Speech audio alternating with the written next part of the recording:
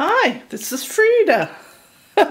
You're gonna say, what is she doing? Okay, I wanted to show you, this is how I wash my dishes and put them on these towels that you pay a fortune for, and then later on they turn ugly because they're acrylic, right?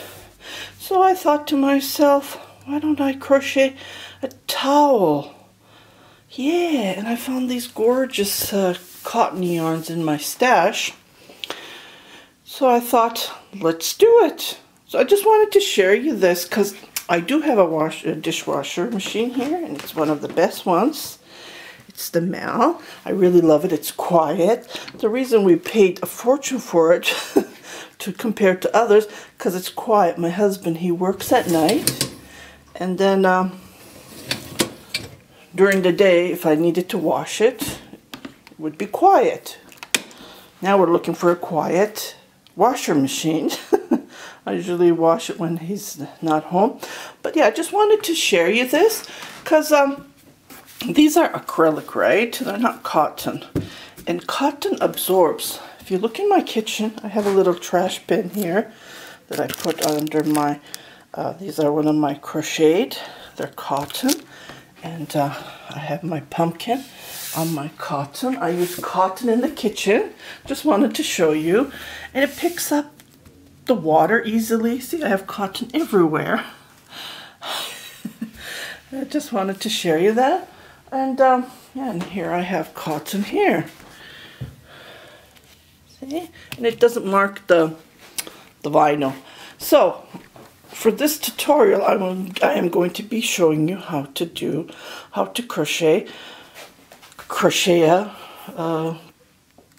what you call it, a towel to put your stuff on, because we don't have that many. Like, it's only 3 of us that live in the house, me, my husband, and my son. We only have 1 child, so we don't have that many dishes, and if we do, we put it in the dishwasher, of course. But right now, like, I only have these, and I'll wash it, and I'll put it and air dry it, and then, you know, I have my towels inside here.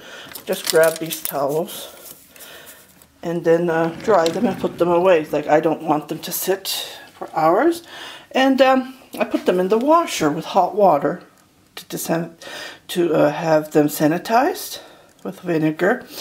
And so I just wanted to share that the yarn that I'm going to use is 100% cotton. You can double strand with regular lily, what's it called? The lily cotton yarn, or burlap cotton. You can double strand them. You need to have it bulky, right?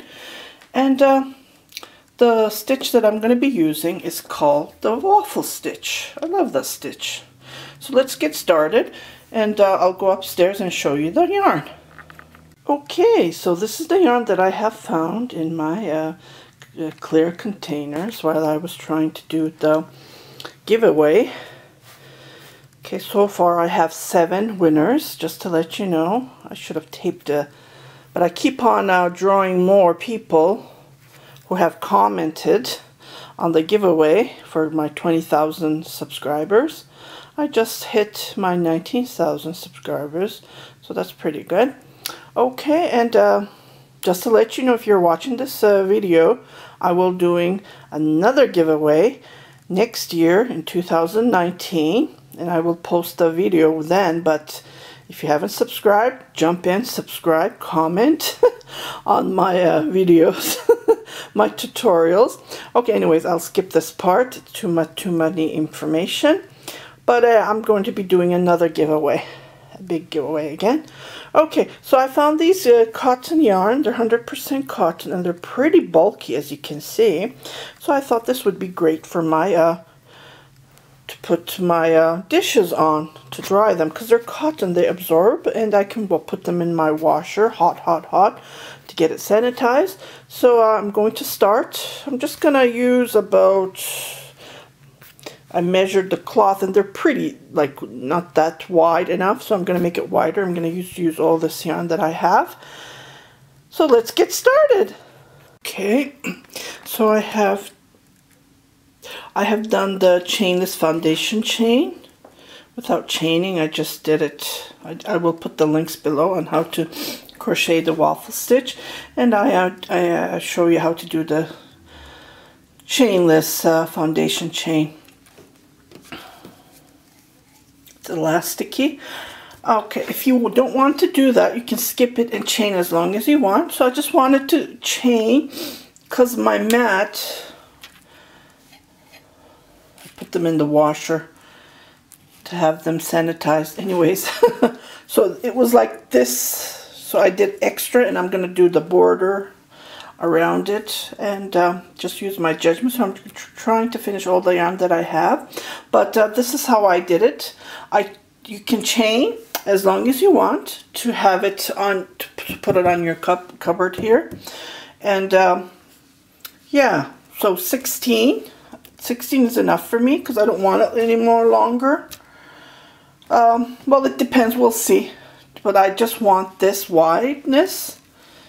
The wideness is okay for me because later on I'm going to do the border. I'm just going to do edges around, and it's going to get longer probably, but so far this is how I want it. And I'm going to start the waffle stitch.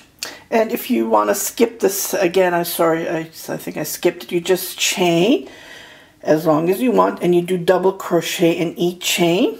You chain 3 to go up, and then you do double crochets in each chain, and then this is how it's done. And we're going to start the waffle stitch just to show you. So it's going to be covering, and it's pretty thick. Yeah. Okay, I went ahead and I crocheted, and I forgot to show you guys, but I will put the link. I already did a tutorial on how to crochet the waffle stitch. So this is how it looks like when you show it. It's bulky. I love it, and it's soft. I'm sure when you wash it, this is going to it's going to shrink, and the holes will be closed, but this is how it looks like when you, can you see the 3D look? This is the front of it, and this is the back.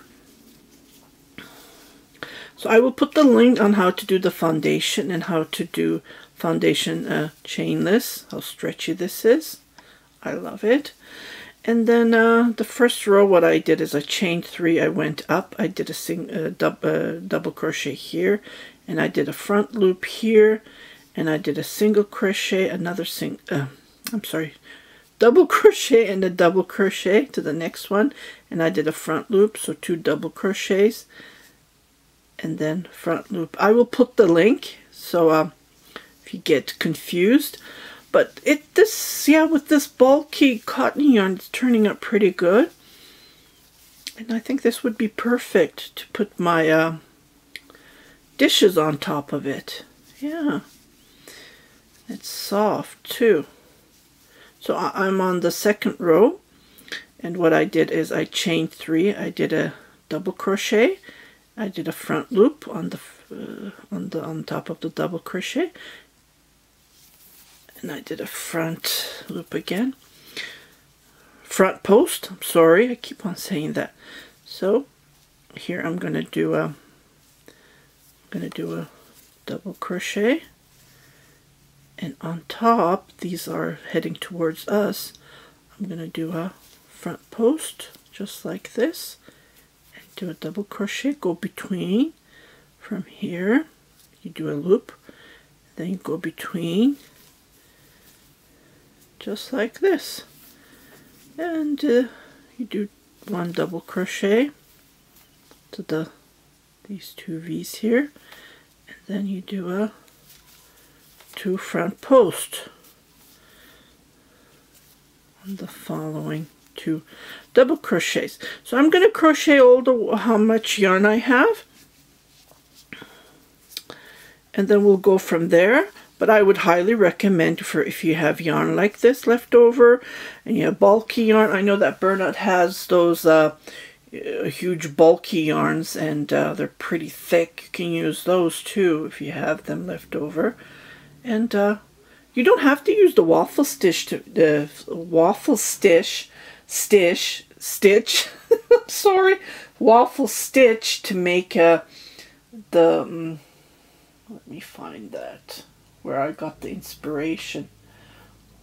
Dish dryer mat to make it. Okay, it was one of the groups that I have seen. Okay, so I finished. I used up all the yarn that I had, and I even had a chance to do the border. And I will put the links on how to crochet the edge. This is my famous edging that I do on most of my projects. And this is how it turned out. It turned out just perfect for my dishes that I can put them on and have them dry. And as you can see, it's pretty huge. And this is the back. It's just a regular waffle stitch. You don't have to crochet a waffle stitch to make your dish dryer dish mat. You can use anything you want. You can crochet any stitch you want, but I thought this would be appropriate, and it looks like great. Just wanted to share you this lovely idea that came to my mind, and I just love it how it turned out. I hope you like this little that I had in my mind, and happy crocheting.